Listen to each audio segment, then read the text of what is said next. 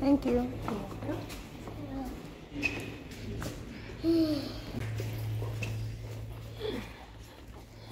Was that here before? No, it was different. No, it was different before. I'm one of the guys in this company since 2019. I'm not here today to explain you how Madeira wine is produced. I'm here to explain you who and how is declared a vintage wine, and as well to show you the rooms that we have it in here, so you could understand the impact of the temperature on the wine. We start this tour in this room. This room is called the Lion's Room. We do not have lions in here. It's called the Lion's Room because to move one of these big barrels, we will need the strength of a lion to do that. In here is where we keep the wines that we want to retard the evolution of those wines. So we always put our wines in attics. These wines are not in an attic because these wines will evaporate, but in a slower way. And that's good for us because we for sure have a special day to bottle these wines. That's why we keep it in here, because the temperature here is cooler. It's not so hot as the other rooms that we have it. These barrels were all made by hand. You still have the name of the cooper and a few barrels. Actually, that one we call it a tonneau because it has 9,000 liters. So this tonneau, it was made by the cooper José Antonio, which still works for us. We have a team of 4 coopers. At this moment, we're not doing new barrels. We are just reusing the barrels that we have. But if we really need a new barrel, our coopers will do it for us. This is a wine from the year 2015, produced with the grape Madeira. I know just by looking to that big tonneau, the big barrel, that in this room, that's the only barrel available from that year and that way, because of the harrows. The harrows, they say when the wine begins and when the wine ends. I'll show you another example in the last floor of this building when we will go. Right over here, we have this barrel, and here is the year that the wine was produced. It's codified. It has a 0 in the middle. If you remove the 0, then you will know the year of the production. So this wine is from the year 1992. Okay. Many years ago, the other producers, they would come or send someone in here to see which were the years of the wines that we will produce. So we started to codify those, and then we knew which were the years of the wine. Of course, after the year millennium, after the year 2000, we were not authorized to use this code anymore because we started to belong to the Union European. So wines produced after the year millennium, we do not use the code. Of course, nowadays we don't need to use this code anymore. We just continue doing it just to explain you how it was many years ago. Because nowadays we know all of the other producers, that's why. This building used to be, as many of you know already, many things before being a wine cellar, like a prison, a church, a convent, a monastery, and a hospital. I have the key to take you to the dungeon. And the dungeon is right at the end of this room. It is inside of that dungeon where we keep the first part of the private collection from the Blandys family. Let's have a look. Let's go.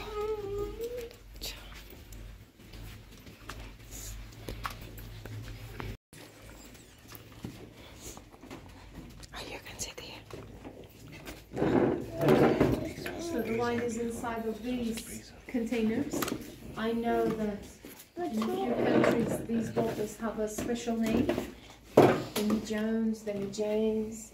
Just call it big bottle in Portuguese, people. So that's a big bottle. Okay. This container, these Demi Jones, we keep wines in there. The wines that are inside of these Demi Jones, we bottled already. We just kept the portion in here, inside of these Demi Jones, in case the Blandys family would like to bottle more of that wine. Because keeping the wine inside of a demi-john is not the same as keeping it inside of a barrel. The barrel is wood, so with the hot temperatures the wood expands. In here, no. Once it's inside, nothing happens more. But these wines that are inside of these demi-johns have sediments. Those sediments can we keep it to keep the body of the wine always good, and those sediments can improve the wine for better a little bit, not that much, of course. It's not even 1%, but can change the wine for better if we keep it for a lot of years inside of those demijohns. Our wine is very sensitive to the lights, so when we bottle in black bottles, and this room is dark, but as you see, sometimes we have to put the lights on. So we covered all of the demijohns in wicker. Some of them do not have the wicker anymore because they got destroyed just because of that. Right over there we have 3 small barrels. Not even the people who have done the premium tour before know what that thing Triumph means. It's a new grape. It's a grape that exists in Port St. Island. And that's the first experience, the first wine that this company is producing with that grape variety. So not even in the other tour we have the name of that grape in the room where we have all of the grapes. It's all of those 3 small barrels are from the year 1977. The first one from left to the right, it is made with that very difficult grape, the Starbo grape. That's why they call it the bastard, because it's very complicated to use it for this type of wine, for the Madeira wine. And the other 2 are produced with a Triumph grape. Like I said to you, it's the first Madeira wine being produced with that grape variety. So far, I asked the winemaker how the experience is going. So far, it's not something that we will bottle. Okay. Questions? All right. So let's go to the last floor of this building. I will explain you in that room. I don't think drown in material. But if it's pointier, here in the middle, we could control the direction where we wanted to move the barrel. That's why our barrels have this shape. So you can understand that these wines were totally made from our coopers, and just for this wine. Some people sometimes they ask us if we buy barrels from other whiskey or champagne producers so we could age Madeira wine. It's the opposite. We sometimes sell the barrels to them so we could age the whiskey or the champagne or beer. And you can see that because of the shape. So this was made by us here. By the way, we stopped selling barrels to the whiskey, champagne or beer producers because we continue using barrels that we made. So barrels that you will see, for example, this one is almost 400 years old. So we continue reusing and reusing the barrels. Okay. Behind this building there's a palace. It's called the St. Lorenzo Palace. In front of the palace there's a cafe called the Golden Gate Cafe. Everyone knows this Golden Gate Cafe. It's the first one that they did it in here. Between these 2 buildings there is a street with a small inclination. The boats used to stop in front of the palace. Just so you know, the sea level used to come into the palace. And so the boats used to stop in front of the palace. They would put the ropes and bring up the boats until in front of the Golden Gate Cafe. If you visit the Golden Gate Cafe, I'm not saying that you should go inside or drink something. Just see what it's written in the wall. In the wall it has a golden plate and it has a full history in there. That corner, it's known as the World Corner because the boats used to stop in there. So the people that were coming inside of those boats, they were bringing news from whatever was happening in the whole world. So it's known as the World Corner because they knew what was happening in the world by those people that were coming inside those boats. This was a totally public street. These buildings that you see, they were made after John Blandys bought this building. Okay, so this was a public street directly to in front of the house. John Blandys, we say that he bought this building in 1838. He actually bought this building in 1836. But since 1838, we start to work as a winery because these were all individual houses, all. That's why it was a prison, a church, a convent, a monastery, all at the same time, okay? So when John Blandys came here, he bought this, all of the houses where the purchase was completed in 1836. Then he converted to a winery in 1838, sorry. So since 1838, it works as a winery. You can see that we still have the original numbers of the houses on top of it. If you see the documents how this building used to be many years ago, you will see just individual houses. Now it's a whole building. And this one over here is the oldest street of Madeira. The documents will change this building something that it will appear always there. This street. It's known as the oldest street of Portugal. Okay. Let's go over there to the last floor of this building so we can understand the impact of the temperature in Madeira. Hold on.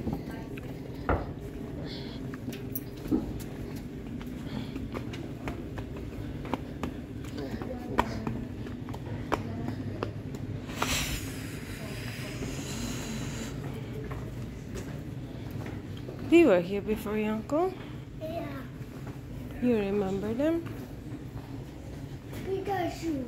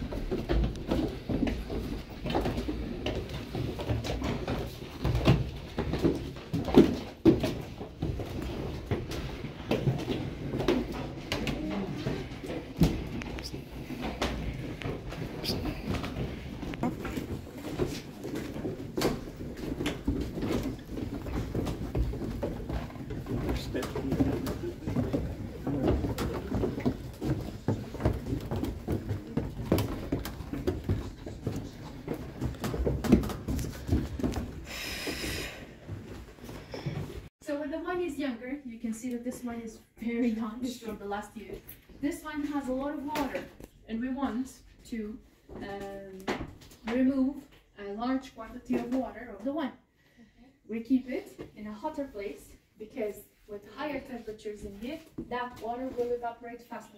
And we keep the wines in smaller barrels because this is the first contact of the wine and the wood. So younger wines, smaller barrels, older wines, bigger barrels. Okay. Today here the temperature is 23 degrees, around that. But that's because we are almost going in winter. During the summertime, the temperatures here, we registered this year the highest temperature in this room. It was 37.5 degrees. So when it's really hot, we start sweating. We lose the water of our body. And it happens the exactly same thing to the Madeira wine. When it's hot, this wood expands a little bit. It blows with the hot temperatures, especially because it's a very thin wood. Then the oxygen goes inside, the water comes outside as evaporation, and the alcohol concentrates more. Okay, so there's no secrets. This is how we age Madeira wine. But for example, imagine that it's really too hot in here, and the wine is evaporating very fast, and we don't want it. So we remove this one from here and put in another room where the temperature is cooler. The only thing that we do it in here, we do not force temperatures, we only work with natural temperatures. But of course, we have rooms with different temperatures. So if we need the wine to evaporate more or to evaporate less, we move it from the room that the wine is in. We are constantly moving the wines from room to room. This wine, probably next year. Next year will be in the floor downstairs. Okay, so we constantly do this. We move wines from room to room. We never have the same temperature in those different rooms, that's why. And when do you do that? Because obviously now you've got tours going on, so when in the day? Or... Even when the tours go on. Oh, you still do it. Yeah. We have a machine that is not very lovely. Yes. And we just connect the tubes, press the button, and the machine will remove the wine. It's very simple. Yes. I'll sit on my feet. Here in Blandys, we don't work hard, we work smart. The barrels are always on the same place. What they move is the liquid. We open these, put the red silicone tube, then the tube goes in that hole over there. We put the other part of the tube inside of the empty barrel, press the button of the machine, and the machine will pump the wine down. Simple. Okay. So it's the wine that we move, not the barrels. Remember that thing that I've told you about the harrows? You see this barrel over here? It has one harrow in here. Where is the other one? At the end. Over here. So, just by knowing that the other harrow is here, I know that these barrels in between are all from the same year, same grade. Okay. What's the quintas? Good question. This word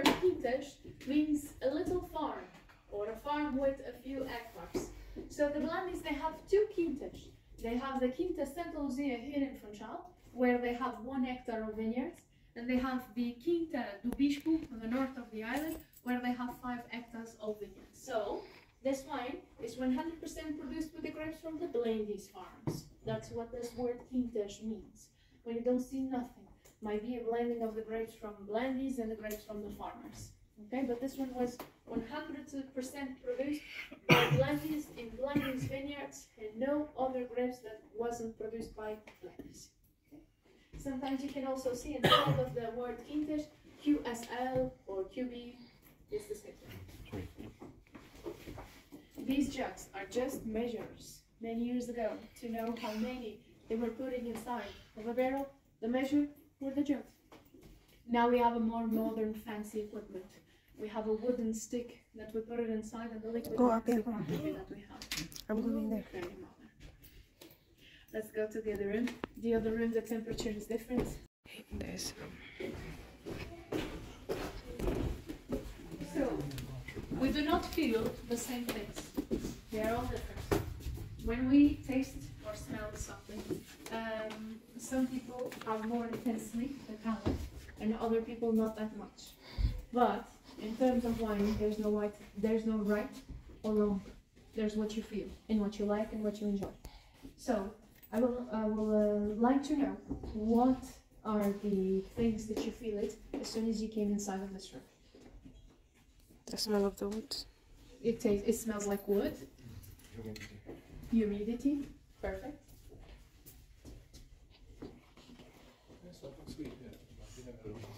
Something sweet. Can you precise more? What is it?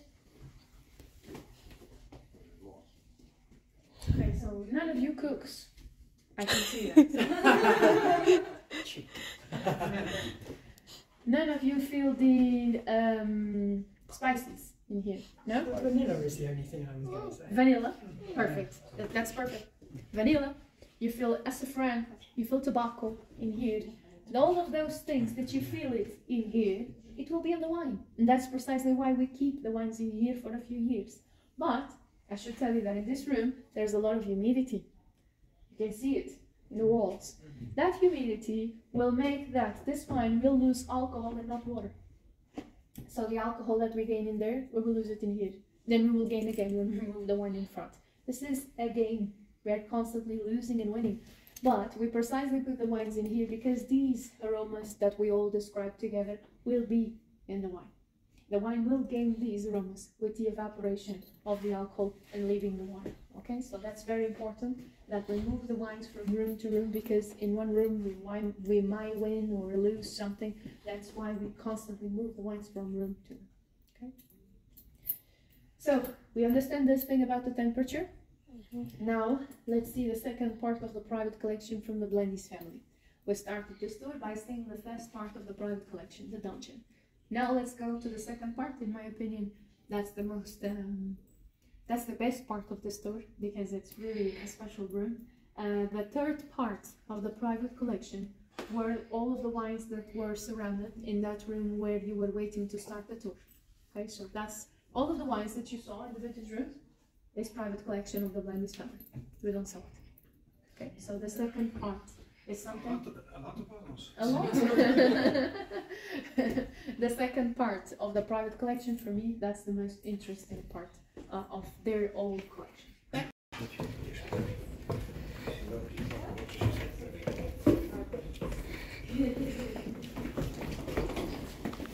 That way, madam. Sorry.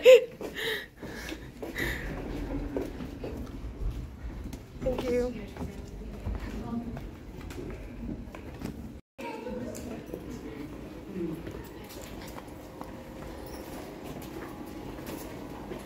Thank you. Careful, Yoko. Should we go all the way straight here?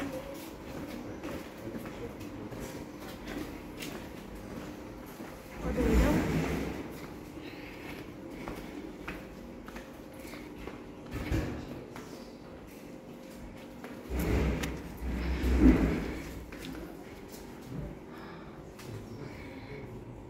But there are a few rooms that still remains from the 16th century. The size of the Portuguese people back in the 16th century, they were the same size of my waist. So there are a few doors of this size. That's because they were doing the doors of the size so they could fit in. This room was already considered too tall for the Portuguese, but not for some of you. So please be careful when you go inside.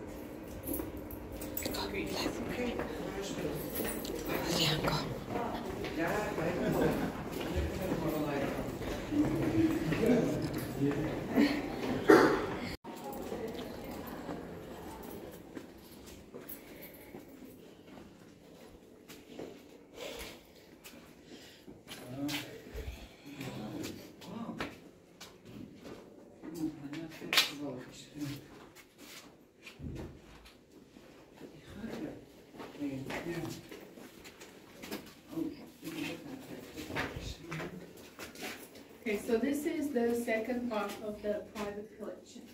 More than jumps. We saw a lot of them jumps already, so let's see what is behind this door.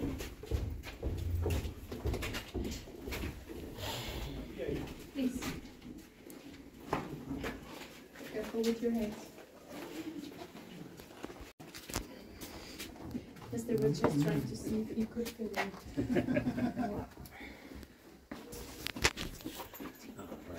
Okay. It must be left in Yeah, I'm going. Just pinpointed 1955. I did it on 5. it. So, It is inside 17. of the safe where the Blandys family keep the oldest wine that exists in the whole island of Madeira. It wasn't produced by the Blandys family, but they have the oldest wine that exists in this island. It's from the year 1755, the wine, and it's this big bottle right here. How can a Blandy have a wine from 1755 if the first Blandy arrived in Madeira in 1808? Simple. The Blandys family, the first Blandy, John Blandy, a few years after he establishes his company, he decides to buy other 3 companies that were producing the same wine as the Blandys family. So the Blandys family bought the company Miles.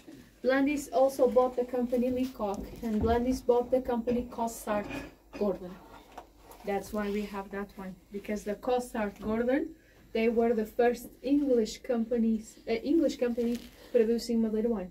And when John Blandy bought that company, bought that wine as well. That wine came included. Not all of the wines that are here inside of this safe were produced by Blandys. Some of them were gifted to Blandys. Like there's one over here, Graham's. The Graham's is port wine. It was gifted to Blandys. So they keep in here in their private collection. The wines that you see it in here, they were all recorked in 2019. That's very important. Although we keep the bottles upright, the acidity of the wine will destroy the cork. The cork, if you keep it laid down or upright, the cork will be destroyed. If you keep it laid down, the acidity destroys directly the cork will crumble and you lose all of the wine. If you keep it upright, the cork will dry, it will shrink, and it will fall into the wine. So every single 20 years, you will need to remove the corks and put the other ones. You don't do that by yourself. You take it to a company so they could change the cork for you without the oxygen goes inside of the bottle. The corks of these wines are extremely, not of these ones, but for example, imagine that we have never changed the corks of these wines. The cork was already deteriorating. So we can't use a normal cork puller to remove this cork, because as soon as we twist the cork puller, it will crumble and fall into the wine. I'll show you upstairs what you should use to open a bottle of a very old wine that you see that the cork is already too old. It's a butler's teeth. It has 2 legs and removes the cork like this. You don't need to twist it. With this thing you can remove the cork whole, not in pieces, and that's what we advise for the people to use in very old wines. If you don't know how to use the heating system, then this one is perfect. Who declares the vintage? For example, by the quality of the grapes from this year, our winemaker can say that this wine will be a good vintage in a few years. So we wait all of those years, we check the wine, move it from room to room and all of that. When we decide to bottle that wine, we take a sample, we send it to the Wine Institute. There's an institute here in Madeira from wine and embroidery. And they approve or reprove if it's going to be a vintage or not. So last word is from the Wine Institute, not from the company. But they have the last word after we had the whole work, not in the beginning when we will harvest the grapes, only after we age the wine. Most of the times they agree with the vintage wines that we chose from year per year. So that white stamp that you see in the bottle, that's the certification of our Wine Institute. You see 3 letters, IVBM. I is for institute, V is for vinho, wine, B is from embroidery in Portuguese, bordado, and M is for Madeira. So all of these wines that have these white stamps, and the ones that you don't see the white stamps, you see the red cap, it's underneath the red cap. This white stamp is the proof, the certification of the Wine Institute. So if one day you would like to buy a very old vintage Madeira wine, if it doesn't have this white stamp, think twice. Might be something in the bottle that's not the original one. So, can I ask a question? So the bottle, for instance, behind you, 1940, has that been recorked? Yes, in 2019, all were recorded. 2019? 19. So 60 years more? It will stay more 20 years here. All right. Okay, in 2029. 29. Yeah. It's the right mathematics, right? Or I 39. suck in 39. mathematics. Record 4 years ago, in 2019. Yeah. So it's got 4 60. years ago, yes. Yeah. It was recorded 4 years ago. Do you And will also try those wines before putting a new cork on it? No. Totally forbidden. No, these wines is for the Blandys family. So after they open it, if it's not good, they just don't drink it. We will never sell wines from here, never. The wines from here is for their own consumer. That's Big a lot. family. Then. Yes, I understand.